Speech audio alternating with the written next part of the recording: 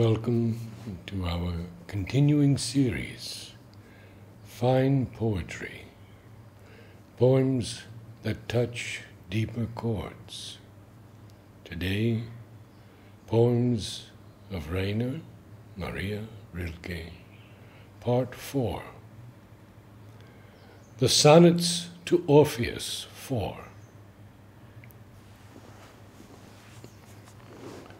O you tender ones, walk now and then into the breath that blows coldly past. Upon your cheeks let it tremble and part. Behind you it will tremble together again. O you blessed ones, you who are whole, you who seem the beginning of hearts, bows for the arrows, and arrows' targets, tear bright, your lips more eternally smile. Don't be afraid to suffer. Return that heaviness to the earth's own weight. Heavy are the mountains, heavy the seas. Even the small trees you planted as children have long since become too heavy. You could not carry them now, but the winds, but the spaces. Translated by Stephen Mitchell.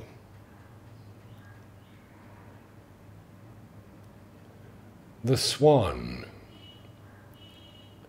This laboring of ours, with all that remains undone, as if still bound to it, is like the lumbering gait of the swan. And then our dying, releasing ourselves from the very ground on which we stood, is like the way he hesitantly lowers himself into the water. It gently receives him, and, gladly yielding, flows back beneath him as wave follows wave, while he, now wholly serene and sure, with regal composure, allows himself to glide. Translation by Joanna Macy and Anita Barrows. The Sonnets to Orpheus, 19. Though the world keeps changing its form as fast as a cloud, still what is accomplished falls home to the primeval. Over the change and the passing, larger and freer, soars your eternal song, God with the lyre. Never has grief been possessed, never has love been learned. And what removes us in death is not revealed. Only the song through the land hallows and heals. Translated by Stephen Mitchell. The Weight. It is life in slow motion. It's the heart in reverse. It's a hope and a half, too much and too little at once.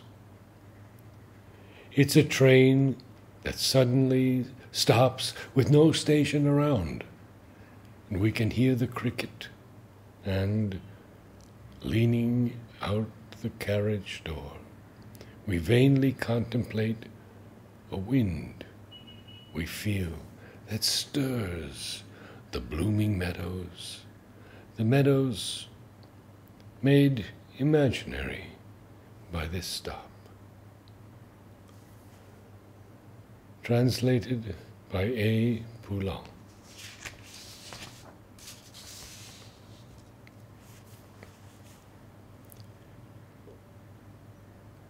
The Unicorn.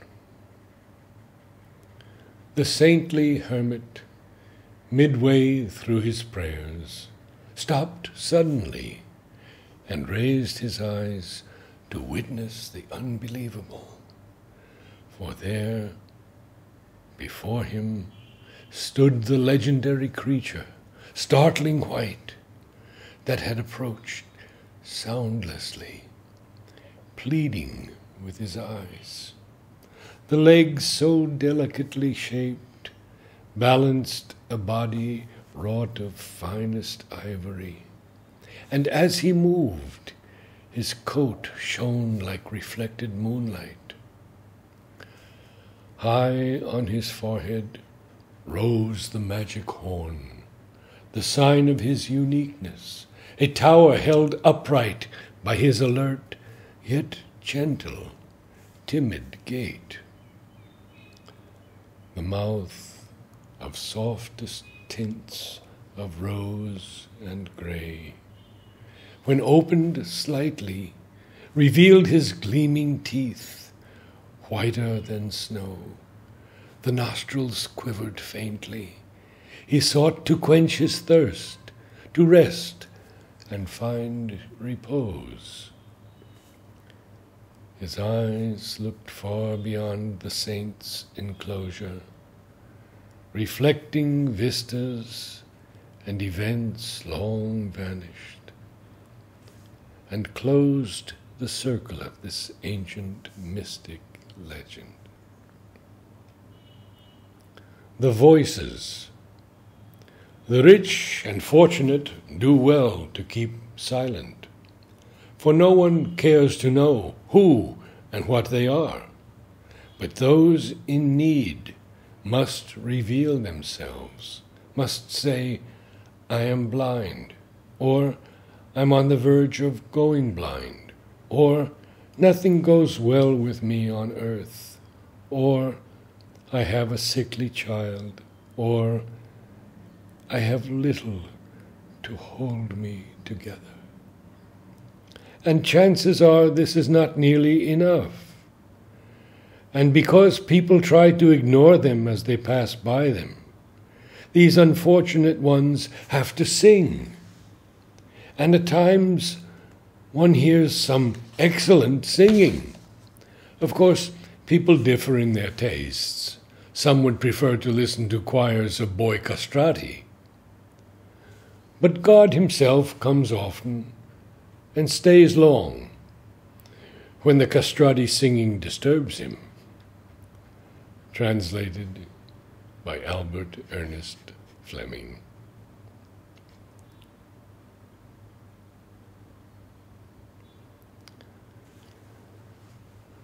The Sonnets to Orpheus, 1. A tree ascended there. O pure transcendence! O Orpheus sings! O tall tree in the ear! And all things hushed. Yet even in that silence, a new beginning, beckoning, change appeared. Creatures of stillness crowded from the bright, unbound forest, out of their lairs and nests. And it was not from any dullness, not from fear, that they were so quiet in themselves, but from just listening. Bellow, roar, shriek seemed small inside their hearts.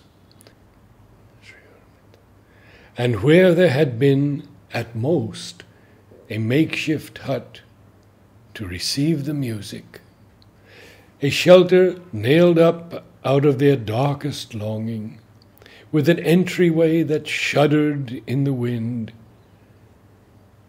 you built a temple deep inside their hearing.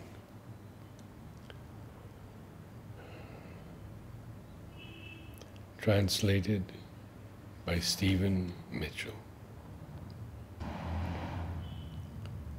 The Sonnets to Orpheus, Book 2, 23.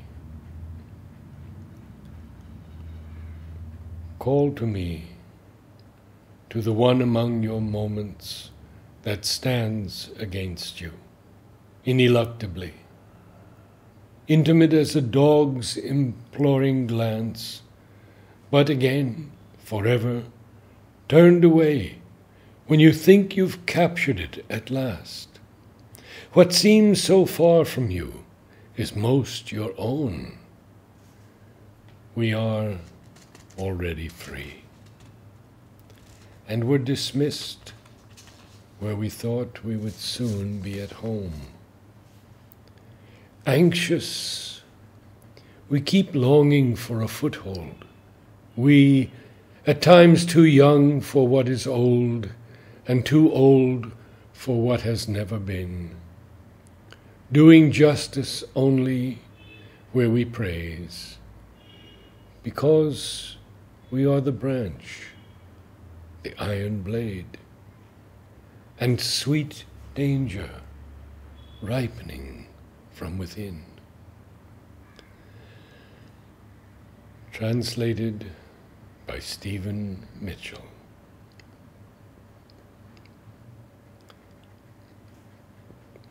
The Sonnets to Orpheus, Book 2, 6. Rose, you majesty once, to the ancients you are just a calyx with the simplest of rims, but for us you are the full, the numberless flower, the inexhaustible countenance. In your wealth you seem to be wearing gown upon a body of nothing but light. Yet each separate petal is at the same time the negation of all clothing and the refusal of it. Your fragrance has been calling its sweetest names in our direction for hundreds of years. Suddenly, it hangs in the air like fame. Even so, we have never known what to call it. We guess. And memory is filled with it unawares, which we prayed for from hours that belong to us. Translated by Stephen Mitchell.